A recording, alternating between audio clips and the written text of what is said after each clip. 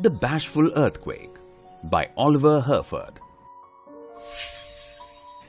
The earthquake rumbled and mumbled and grumbled, and then he bumped, and everything tumbled.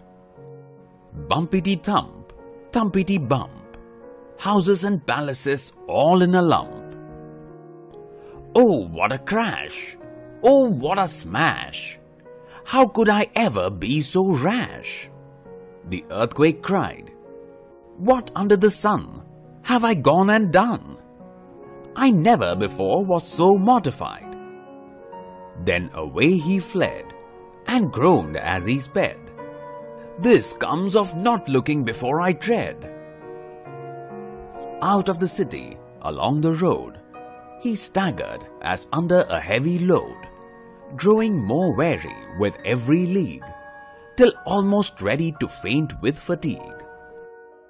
He came at last to a country lane, bordering upon a field of grain. And just at the spot where he paused to rest, in a clump of wheat hung a dormouse nest. The sun in the west was sinking red, and the dormouse had just turned into bed, dreaming as only a dormouse can, when all of a sudden his nest began to quiver and shiver and tremble and shake.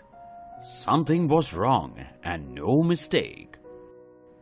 In a minute the dormouse was wide awake, and putting his head outside the nest, cried, "Who is it dares disturb my rest?"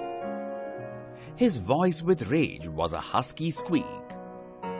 The earthquake by now had become so weak, he had scarcely strength enough to speak.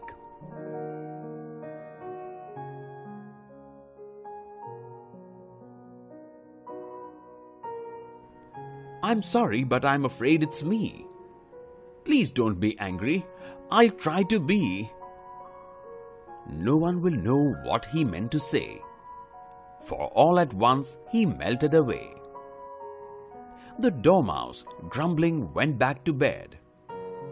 "Oh, bother the bats," was all he said.